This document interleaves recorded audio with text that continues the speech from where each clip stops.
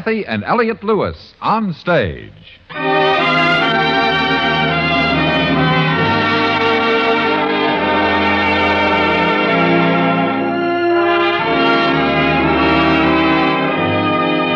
Lewis, Elliot Lewis, two of the most distinguished names in radio, appearing each week in their own theater, starring in a repertory of transcribed stories of their own and your choosing. Radio's foremost players in radio's foremost plays.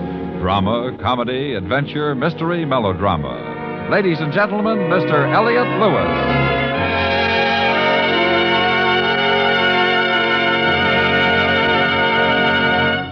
Good evening. May I present my wife, Kathy? Good evening.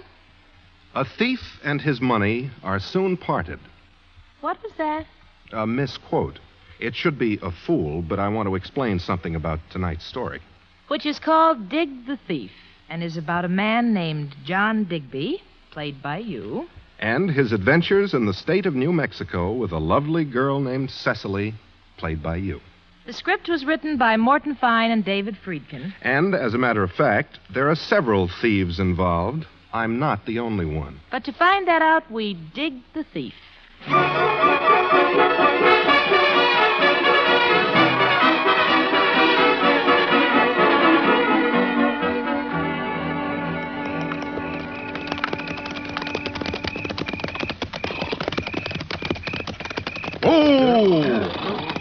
Oh, there. Oh. Well, there it is. There's the town. Spread out like she is, like a little jewel in the valley. Can I say something, Mr. Digby? It's allowed. I never saw the town of Otis looking so pretty. Full of moon and all. All the people sleeping peaceful. Ain't gonna last long, is it?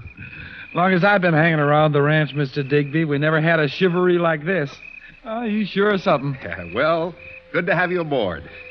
The Jameson girl okay? I'm right here beside you, Mr. Digby. I'm fine. Riding the way you said, posting the way you said. You know, it works out real nice. Well, pass the word back. Get ready. Get ready. Get ready. What? Get ready. Oh, get ready. All set, Mr. Digby. All set, then. All right. Let's go!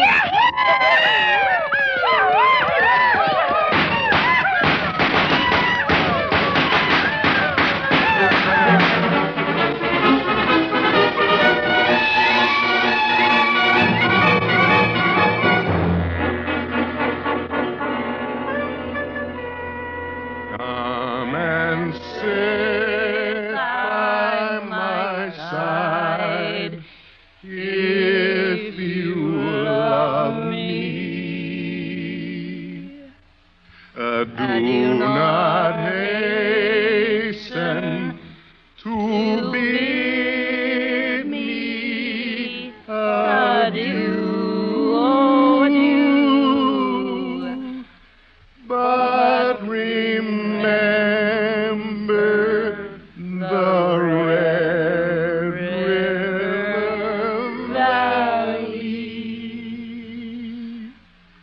and the cowboy who loves. All right, all of you. I posted bail for you. You can get out, go home. You can get back to the ranch. And you, Digby, you can drop dead. What did I do? He didn't do anything. See? You've been chewing loco weeds, Digby. What are they? You take a bunch of guests from a dude ranch. You shoot up the town of Otis. What do you... Use blanks, Mr. Conal. You told me... I told you to take the guests for a moonlight ride. I told you no hanky-panky, Digby. I specifically told you. I remember saying it. I can recall you were leaning up against the corral fence, chopping on a straw and covering up the turf, and I told you... Yeah, now I remember. Mr. Conal... You're fired. Mr. Conal, when you hired me to take charge of guest relations, you said I could have a free rein. You impressed me with the importance of recreating the Old West... I also told you no hanky-panky. Well, that's the kind of hombre you are. Noted, Ferd. Okay, Mr. Conal. 3 days I worked for you, $15 a day. That means you owe me 5. Your bail was 50. Oh, well, we'll pay for him, won't we, fellas? Yeah, sure. What? Oh, you're always so sleepy, Mr. Southgate. We are taking a collection for Digby. $5. Oh, well, I'll pass the word. We're taking a collection. Oh, here's $5. It was worth it. You happy now, Mr. Conal? Get out of here, Digby. Get back to the ranch. Get your gear and get.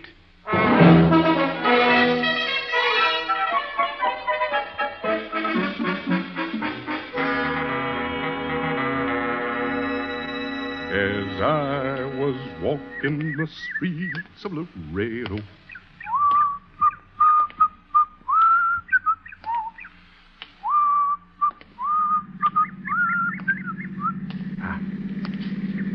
Hey! Hey, how about a lift? Hey, are you...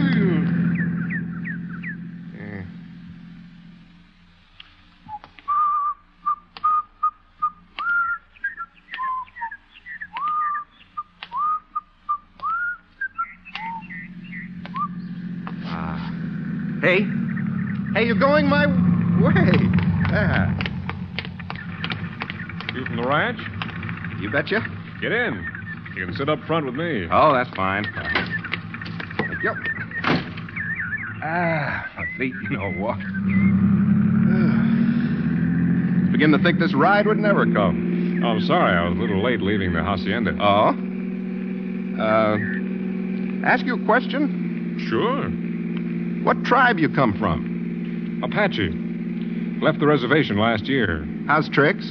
Can't complain. What are you doing now? You know. Yeah. You know, took up a trade at the reservation school. Learned how to drive a Cadillac. Got a job. All the boys are doing that now. Mm-hmm. All the boys still wearing long braids like you? Oh, that Mr. Ramsey's idea. For local color. You know how Mr. Ramsey is. Mr. Ramsey? How he is? Oh, well, sure. Sure glad I caught you, else Mr. Ramsey would have... Well, you know. Oh, had you biting dust, eh? What's that? No, you got a cigarette? If you like cork tip. Yeah, sure. Here. Yeah, thanks.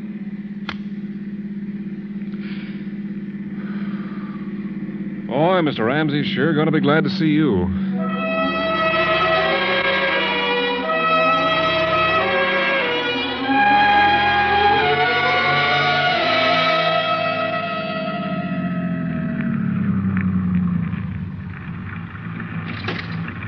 Just walk right up there into the house. You're expected. Thanks a lot, Chiefy. Get along with you. Thank you.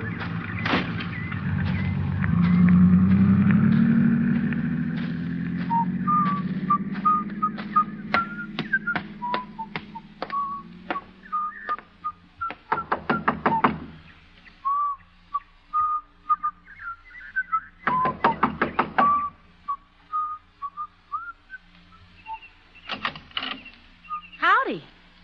Oh, howdy. Please come in. Mm-hmm. I'm Cecily Ramsey. Of course. How's Mr. Ramsey? Fine. Dad and I just came in from a gallop. He's tethering the horses. Dad's tethering them? He never lets anyone else do it. Well, Well, what? I hope I'm not interrupting anything. Oh, no. What's the matter? Why are you staring at me? I'm sorry. You're not the type, that's all. Oh. Please don't do that. It scuffs the rugs. Sorry. No, you're not the type at all. Well, I've had the virus. Fellow who goes around digging in tombs like you do. What? I guess it's silly of me, Mr. Honeywell, but I expected someone, dusty. And with a pith helmet. Oh. Don't do that. The rugs. Yeah, I'm sorry. You're the most bashful archaeologist I ever saw. Oh? Well, we don't come up very often, that's why. All this sunlight. Phew. Must be very interesting work, though. Oh, my, yes. Digging up artifacts. Well, that's the best part. Oh, you and Dennis will get along just fine. Dennis? My fiancé.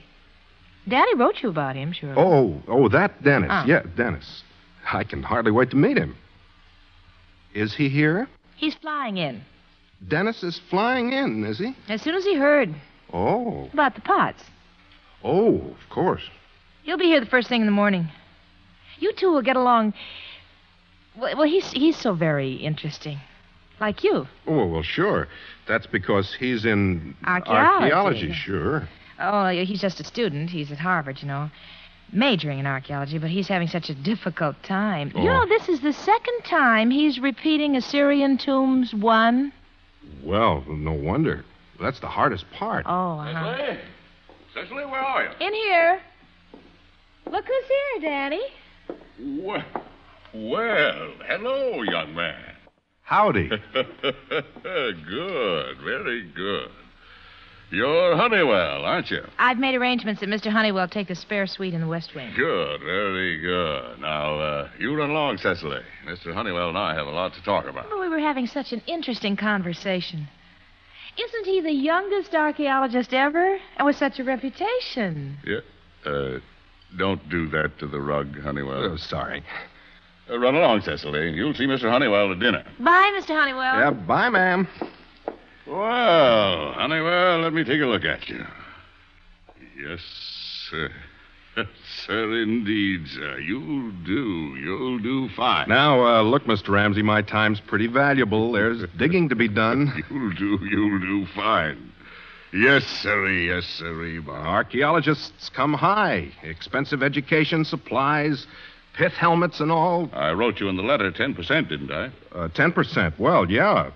I just dropped in today to tell you it wasn't enough. All the way from Chicago? Oh, I was passing by anyhow on my way to Pultepec. Inca country, Okay. Make it 15%. Ah, well, that's a lot better. Come on, I'll show them to you. This way. You betcha. There. Well, what have you got to say? I hardly know. I thought so. Stunners, aren't they? All three. Have you ever seen better examples of prehistoric Indian pottery in your life? Hardly ever. Those pots are 4,000 or 5,000 years old, wouldn't you say? Ooh, give a little, take a little. Without a crack. Well, they really built them in those days. I think we can get 10 grand apiece for them. Yeah. 10 grand sounds fair, especially since the ceiling's off. Huh? Which one do you like? Who cares? Oh, that middle one's my favorite. Black buffaloes, too. Who's he? The Indian boy that made them. 4,000 or 5,000 years ago? Last Thursday. Now, remember, my daughter thinks they're yours. You shipped them ahead. That's the story, in case anyone asks. You mind if I ask you a question, Mr. Ramsey? Well, how else are you going to know? Who's going to give you 10,000 apiece for last Thursday's pots? Have you ever heard of Harvard boy? Dennis, your daughter's fiancé? Loaded boy. And I'm the archaeologist who's going to tell him they're worth 10,000. He worships you. Why, that boy rocks himself to sleep reading your pamphlets. Yeah, but these pots are phony. They fooled you, didn't they, Honeywell? Well, flash judgment. I didn't put the calipers on them or even, phony. Yeah, well, these Harvard boys haven't got your ear. And Dennis is loaded, huh? 4 million, and he ain't real bright. He collects old crocks. Still, he's my intended son-in-law. I shouldn't speak too harshly. He's a fine boy, great swimmer, always swims underwater. Remarkable. Mm-hmm. And you're going to swindle him out of $30,000? We are. You and me. For 20%, I am. Listen, I found out about you. You've got a good reputation, but you haven't got 2 shovels to rub together. Take it or leave it. I'll take it. Fine.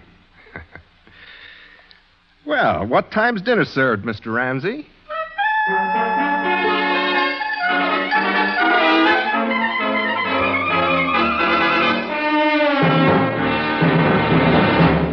You are listening to Kathy and Elliot Lewis on stage. Tonight's play, Dig the Thief. In your town, in the next town, across the nation, you'll find the Red Cross. But the Red Cross is above and beyond all boundary lines, for it is infinite in its scope. In time of hardships, epidemics, floods, fires, the Red Cross is the symbol and soul of humanity. You are part of that symbol because it is the money you contribute that enables the Red Cross to continue its great work. Answer the call, and humanity will answer you with gratitude.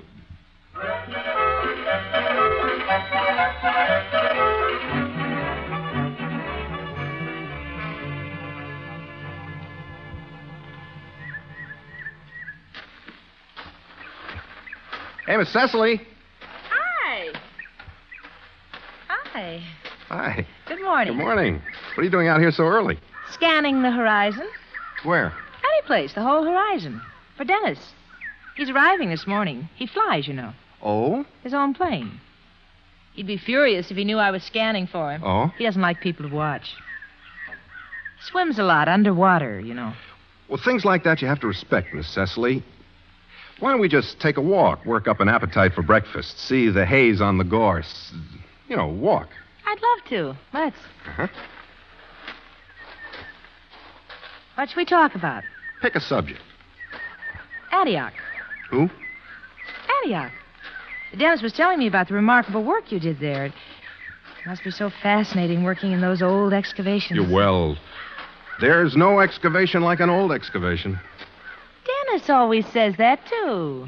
Well, he must have read it in one of my pamphlets. That was the title of one of your pamphlets, don't you remember? Oh, Miss Cecily, let's not talk about old ruins. Let's talk about you. Why? I'm really nothing. No, great. no, I must tell you something. It's amazing, and perhaps you won't believe it, but it's true. When I dug up the sarcophagus of a wondrous and beautiful Egyptian princess... No, don't walk. Stay here. I really must tell you about it. All right. On her tomb was painted her portrait. Unbelievably beautiful, with a serenity almost goddess-like. The first time I saw you, I said to myself, Princess Osiris of the seventh moon. You want to wade? What? Let's take off our moccasins and wade. That's just what I've been trying to say, Miss Cecily. Let's take off our moccasins and wade. Now, isn't this wonderful? I haven't had a cold foot bath before breakfast since Antioch. You better hold my hand, Mr. Honeywell. Rocks are slippery. Oh, fine, thank you, yes.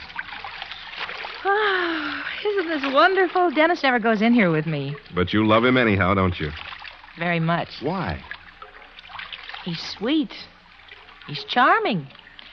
And really, he's only bashful when other people are around. When Dennis and I are alone... Don't tell me about it. He's a very gentle boy, that's all. Mr. Honeywell? He really... That's Daddy. Yes, I know. Mr. Honeywell! Here we are, Daddy. How did he get you in that stream, Cecily? It was my idea, Daddy. What's the matter? Get your shoes on, Honeywell, and come with me. You ought to try this, Mr. Ramsey. I was just telling your daughter, when I was at Antioch... You heard what I said. Get your shoes on. Something's happened, Mr. Honeywell.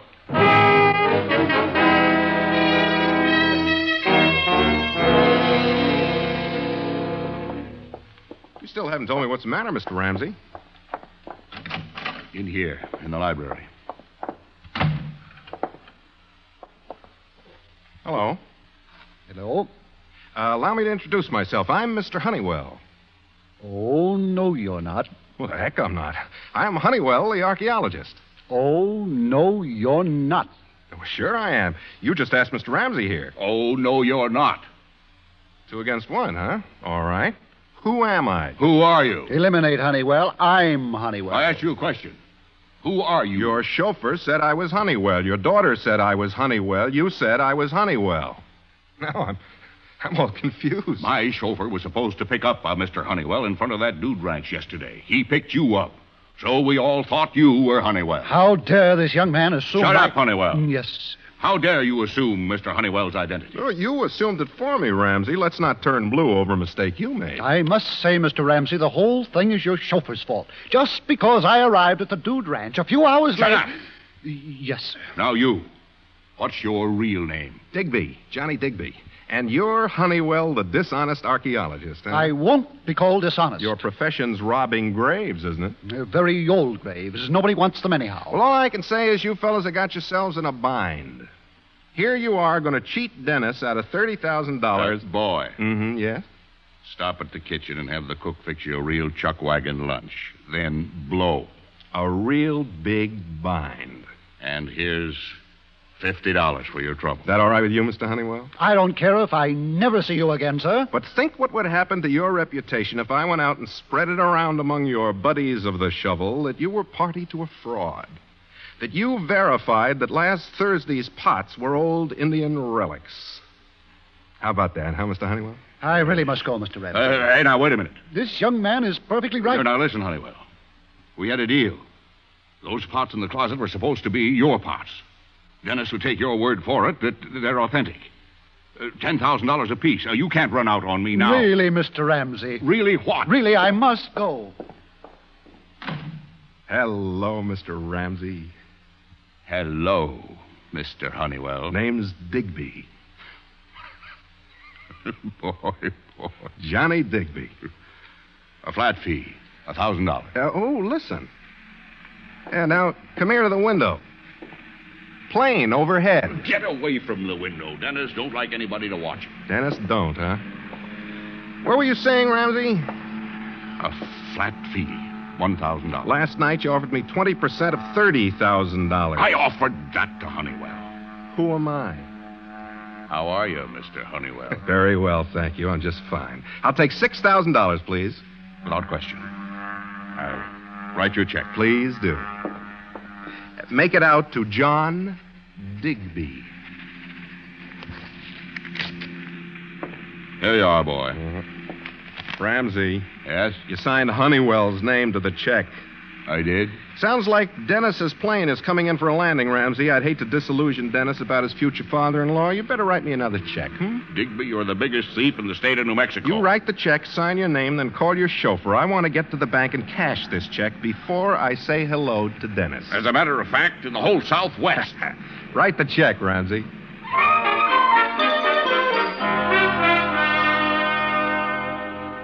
And this is Dennis. Put her Put her there. there. I'm so sorry I wasn't able to meet you at the plane, Dennis, but I had to stop at the bank.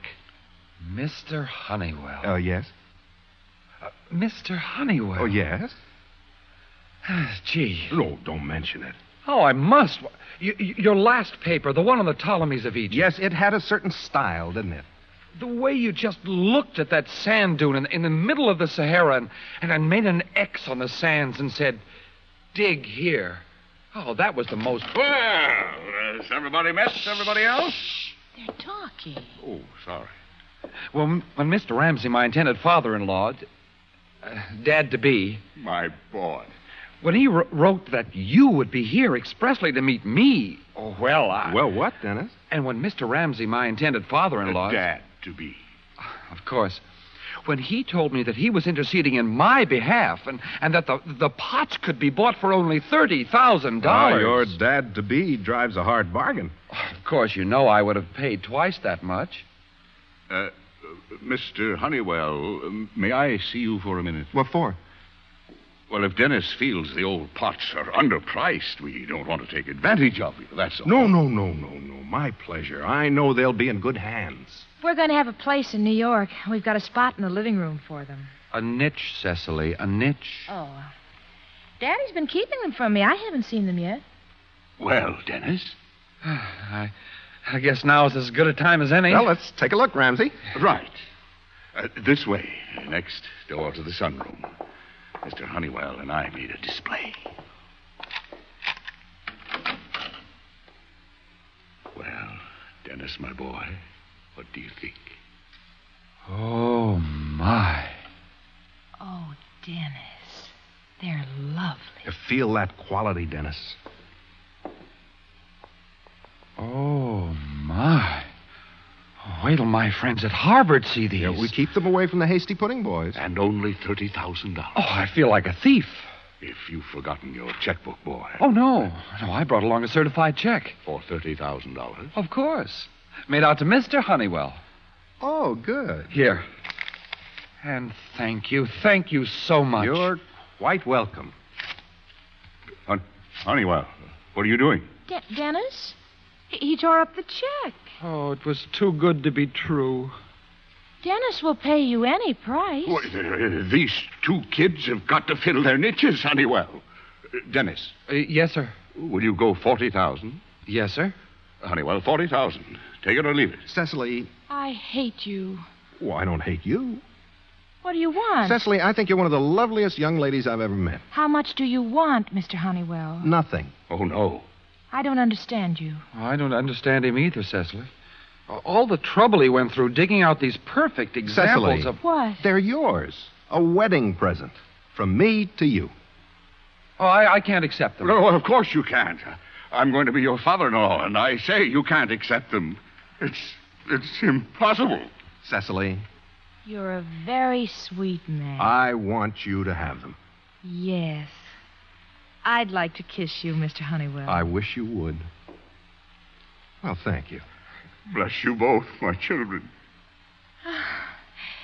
This has been the most touching day of our lives, hasn't it been, Dennis?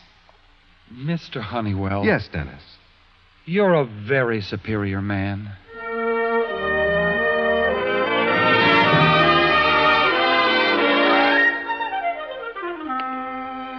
As I was walking the streets of Laredo.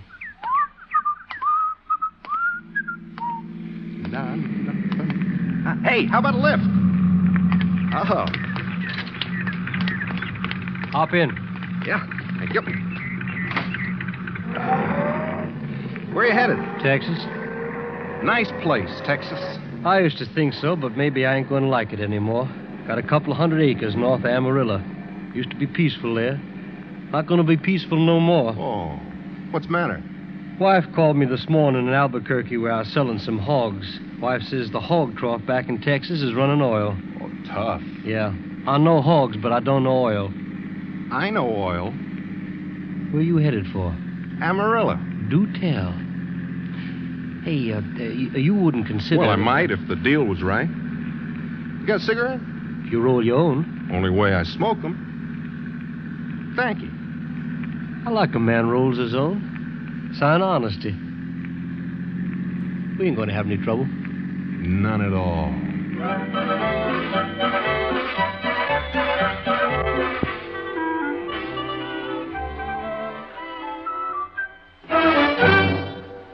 Dig the Thief, starring Kathy and Elliot Lewis. In a moment, Mr. and Mrs. Lewis will tell you about next week's play. When is a man not a man? Why, when he's an institution, of course, like Bing Crosby. And when is a Thursday not a Thursday? Well, for loads of Crosby fans, it wouldn't be Thursday without the Bing Crosby Show. Fortunately, all of us, we have no such problem confronting us this Thursday.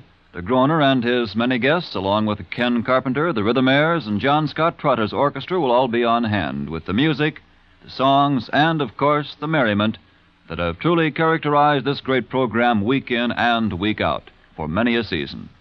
That's Thursday nights on CBS Radio. And now, once again, Kathy and Elliot Lewis.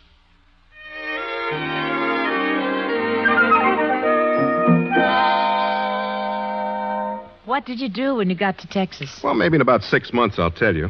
If Morton Fine and David Friedkin can be prevailed upon to continue the adventures of Dig the Thief. Tonight, while in New Mexico, John Digby was shrewder than my father, John McIntyre, my fiancé, Lee Millar, and the legitimate archaeologist, Hal Gerard. While the same Mr. Digby got fired earlier in the play by Ken Christie because he shot up a town with the help of G.G. Pearson, Byron Kane, and Bob Sweeney, who was a writer a few weeks ago. Next week, we're going to do a new adaptation of a story you all know about, but if you're at all like Elliot and me, don't remember very well in its original form. It was written by Frank Stockton, and it's called The Lady or the Tiger. We'll be with you next week. Until then, thank you for listening, and good night. Good night.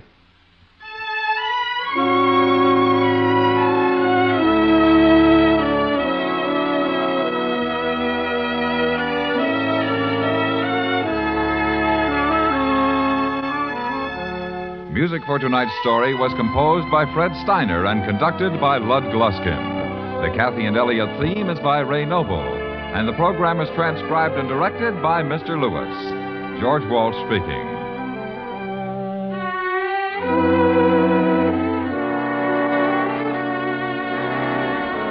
And remember, for music and song, join Vaughn Monroe Saturday nights on the CBS Radio Network.